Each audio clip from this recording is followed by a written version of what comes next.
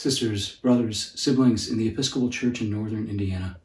Grace and peace be with you in Jesus, the light for all people.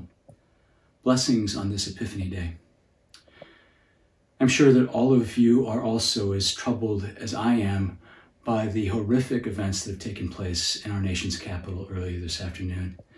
As we seek a peaceful transition from one administration to another, to see people storming the Capitol building is just enormously upsetting. And this is not a time for us to shy away from praying for our nation's leaders and for all those who execute decision-making in our nation's capital for the well-being of all of us.